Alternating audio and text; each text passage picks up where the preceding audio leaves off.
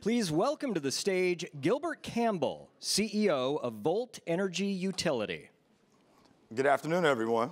So if you would have asked me a month ago, would I be in my hometown of Philadelphia where I lived till I was in middle school, to talk to you today about best practices for raising an Eagles fan in the Washington, D.C. area, I would say you're crazy. But the reality is that's not what I'm here to talk about. But I did have to find some way, being home, to factor in the Eagles in my presentation. And the other thing I would say is my voice is a little raspy. I may or may not have been screaming at the game last night. Go Birds. But in all seriousness, the reason that I have my son on here, every morning I wake up, my wife and I in Arlington, Virginia, we count our blessings for our son and the environment that he's growing up in. But I also deeply think about kids that look just like him in cities and counties all across the country. Oh, excited this popped up. I was like, did something happen? That kids that look just like him in other parts of the, all around this country, that based upon their zip code, have a much higher chance of having things like asthma, mental health issues, potentially being exposed to cancerous type substances and stuff like that. It's just not fair. And so one of the things that I've dedicated the work that I'm doing is really be able to mitigate that and address a lot of those issues. But if we're going to move forward, we need to understand what are some of the things that have caused some of these things for kids, like I mentioned, based upon where your zip code is, to be at a higher risk of a lot of environmental health concerns in general. So many of you probably have heard of redlining, but in the 1930s, the Home Loan Corporation, which was a government-sponsored agency under the New Deal by FDR, decided to look at neighborhoods and determine from a mortgage lending perspective their risk. But it was based off of race and income. And the neighborhoods were listed as green, being the highest neighborhoods that are great for investment, and the neighborhoods listed as red are neighborhoods that were deemed risky and bad for investments. This is a map, as you can see, from Philadelphia from the 1930s. But what you'll see, and it's like this in most major urban city, is that that map really still looks the same. And so when you think about from an environmental justice or environmental health perspective, what communities do you think have had the wrong type of power plants put in their neighborhood, waste treatment plants that are hazardous and things like that? Do you think that they're going into communities that had the green rating to invest in, or are they going into the communities that had the red rating? The other thing that you'll see, look at Northwest Philadelphia as an example, and it's the same in most cities. That's where you have more trees, and trees helps with air pollution. There's a thing called the urban heat island effect, where areas where there are not a lot of trees, the ground and the cement causes those areas to be a lot higher, hotter. And so when it's a lot hotter, you're doing what? You have more energy burning. You're paying more for electricity and things like that. It's not right. And so when we're at a point when we're thinking about environmental justice, and I'll just give a quick definition of environmental justice from my perspective, it's the fair and equitable distribution of both environmental benefit and environmental harm. So you think about the type of things that you want in your neighborhoods: trees, bike paths, I'm biased, solar energy, but the things that you don't want, those harmful plants that have CO2 emissions that lead to things like I talked about, asthma and cancer and other things like that. We're at a unique point in our nation's history where, regardless of what happened last week, climate change is real. And climate change being real and only getting worse, we're going to make serious investments as a country, and we already have been in the world, where we're going to see generational wealth creation. And isn't it only fair when we're rethinking through what communities do we invest putting the right type of power plants, the right type of infrastructure, trees, parks? Should we prioritize the areas that we intentionally made sure got a bad shake? I think that most of us in here would agree those are the areas that we really should focus on. So when we hear noise about diversity and equity and inclusion being a bad thing, well, the Great New Deal wasn't great for everyone. And so for those communities that have suffered, let's make sure that we are prioritizing making investments in those communities.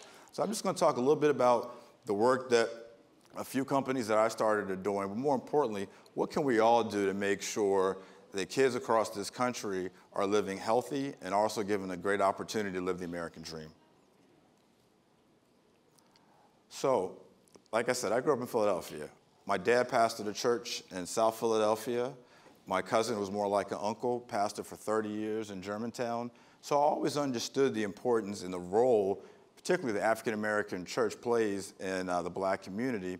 And so one of the things that we wanted to do when I started my first solar company called Volt Energy, where we developed rooftop solar projects for everything but residential, was to go to the church and say, you know what? This particular pastor, Dr. Trent, I think we have a wonderful opportunity to put solar on the church. Even though this is a small rooftop, it's a visible demonstration for the young people coming in your church, for other members in the church to understand that we're moving towards decarbonization in our country, and this is a great opportunity for them to also understand some of the things that they can do.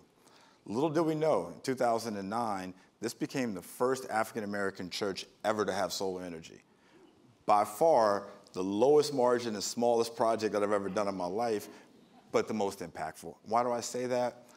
We helped the church establish a green ministry, literally went on Saturdays and helped people understand how to read their utility bills, understand, what do kilowatt hours mean, all these different things. For those of you look at your utility bill, it's like calculus times 3. It's almost impossible to read.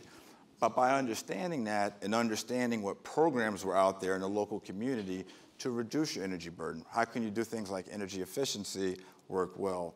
We also were pleased, and this was before COVID, where we had youth in the church that would give tours. Tours from, we've had, at that particular church, they've had leaders from other nations across the country, churches from all denominations wanting to do the same thing. And if you were to go there in the weekend, you'd have anywhere from an 8 to a 16-year-old explaining how solar energy works and inverters and all these things. So it just shows when you show up in communities, people get it, and it's a way for us to be able to do things to make an impact. And since that, like I said, that led to a lot more churches thinking about how to incorporate not just solar, but energy efficiency and other things to reduce their energy burden and reduce their carbon footprint. Another organization is near and dear to my heart. I'm a proud graduate of Howard University. That's why I said last few weeks have been a little tough. But also understood the critical role that historically black colleges and universities play in our society. And for the similar reasons to Florida Avenue Baptist Church, thought it was very important to be able to have a visible demonstration for students to, as they're walking, every day going to class, to be able to see the opportunities in clean energy. And so we put solar on about 13 to 14 buildings all throughout Howard's campus. That's great, put it up, yeah, we make money from doing it, but there's a greater opportunity. What do I mean by greater opportunity? We've literally gone into not just the engineering school and the business school, the School of Communications, the law school, fine arts. People understand when we're talking about clean energy and the transition, it's not just for engineering and business majors, it's for everyone. We've had multiple students intern, not just with our company. We made it a priority for any subcontractor or consultant to work on this project. You had to make sure that you were going to engage with students, both through your internships and things like that.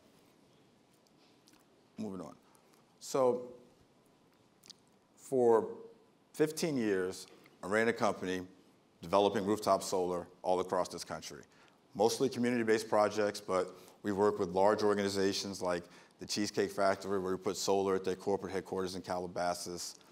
But wanted to do more. When I said wanted to do more, I knew that the passion I had and the experiences that I learned working in communities, doing projects that had never been done before, how could I do that at scale? Then an opportunity came, sadly, tragically, around the time of the killing of George Floyd. I think we all saw major corporations for the first time making public proclamations to work with diverse companies in their supply chain. One of the areas, and particularly for the tech companies, we're looking at was the procuring of clean energy sources like solar for the large data centers they have in order to account for the AI needs, cloud computing, et cetera. They didn't know of any diverse developers. So they started reaching out to all these organizations that I'm involved with, and my name kept coming up. And the first tech company reached out, I won't mention the name. I said, I appreciate the opportunity, but not set up for that right now. Talk to you if we are. After the third one, I realized my parents didn't raise a fool. And so there's clearly a need, but I just didn't want to just start a business just from a profitability perspective. Yeah, it's important. I wanted to take what I've learned and how can we take clean electrons to impact real people and real communities. So created this concept called the Environmental Justice Power Purchase Agreement. Not to get too technical, a power purchase agreement is just a way that companies and nonprofits procure solar energy. The environmental justice aspect that was new was I started a foundation called Sharing the Power Foundation. It's a separate 501c3. All of these now have a company called Volt Energy Utility. We're building these large solar farms all throughout rural America, which is great. We're revitalizing all aspects of rural America, which is important because when you think about the just transition and what's fair and equitable, if you're a coal miner and for centuries you risked your life, your family, or you may have suffered from black lung disease to make sure we've all had power. And as we're transitioning away from fossil fuels, rightfully so, we need to make sure we're prioritizing those communities as well. And so that's important. But also what's important is these are large investments and these are large projects being built. When you look in our inner cities, where are you going to find 300 acres in Philadelphia to develop a solar farm? Where am I going to find that in Washington, D.C., or L.A., or Detroit, or Baltimore? You can't. So I wanted to figure out a way that we could work with some great partners, some of these large tech companies and other Fortune 100 corporations to help them meet their decarbonization goals, but in a way that impacts communities. So through the Environmental Justice PPA, I'll give an example. We signed an historic deal with Microsoft to develop 250 megawatts, or about $300 million worth of solar for them through that structure, with Microsoft paying a slight premium for that power and 100% of that power going into the Sharing the Power Foundation. We also, as a company, as a young company, I started Volt Energy Utility in 2021, have contributed $1 million of our own capital into the foundation because it's important that we're making investments in the closest urban area, taking the opposite approach of redlining, of looking at those areas that need investments, and we're prioritizing the right type of investments in those communities. And so what you see here is the foundation makes investments in two primary areas. One is providing grants to organizations that are already doing amazing work on the ground. There's no need to reinvent the wheel. One of those organizations is called Gooder, founded by an African-American woman, Jasmine Crow in Atlanta. She identified a problem of food deserts in Atlanta. And so she's been able to address that, but she wanted to develop her first ever mobile grocery store going to areas in Atlanta that were food deserts providing clean food. So the foundation provided a $25,000 grant along with Amazon, MARTA, and some other sponsors to help her get her first mobile grocery store. Now she has multiple. And it's just showing you, this is from a project that is nowhere near Atlanta, has benefits going into these communities with intentionality. The other thing that the foundation focuses on is understanding that, number one, if you're from communities that have dealt with environmental racism, mentioned before, a lot of it stemming from redlining, not only should you have the right to breathe clean air and have access to drinking water, but you should be part of this wealth creation opportunity that's happening right now. And so how do we ensure that? Well, I've been in the solar space for 15 years. I can tell you there's a tremendous lack of diversity as it relates to jobs. It's getting better. When you look at business owners like myself, there's not a lot of us. And so one of the things we wanted to do is make one of the greatest investments I think you can make is in young people. And we did that by creating a fellowship program starting with students at historically black colleges and universities. We call it the Clean Energy and Environmental Justice Ambassador Fellowship. Real long name. What does it basically do? We take students through the foundation, get them paid internships, whether it's in clean energy, sustainability, or environmental justice over the summertime. And then on Fridays during their lunch break, we have this thing called Power Fridays. We bring in speakers from industry. We brought in people from the Department of Energy, EPA, to talk about their career paths and stuff like that. But more importantly, when they successfully finish the program, each student gets a $10,000 scholarship. But it comes with some requirement. It means that they have to go back on campus, share what they've learned in order to hopefully get more students to think about careers in the clean energy and sustainability and environmental justice related space, but also think about how can they impact their local community.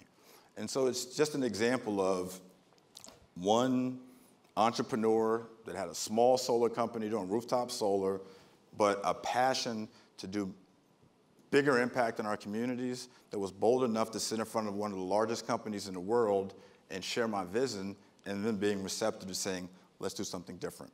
So in closing, what can we collectively do to make sure that we're helping the communities that I mentioned? I think the first thing we can do is have kitchen table conversations about these things. I'm guilty of this. We use big words like decarbonization. Just talking about people, especially in under-resourced communities, are using less energy but pay more. Understanding how to read your utility bills. Understanding energy efficiency. Yes, solar is sexy, but energy efficiency is less expensive and you have a higher impact from doing things like that. Understanding the Inflation Reduction Act, which has wonderful things in it, hopefully most of it won't get repealed, that can be done in communities, and what's in that. And so we all have a vested interest in making sure, as we combat climate change, as we make sure we're a wealthy nation, that that wealth is inclusive and all are able to prosper. So thank you.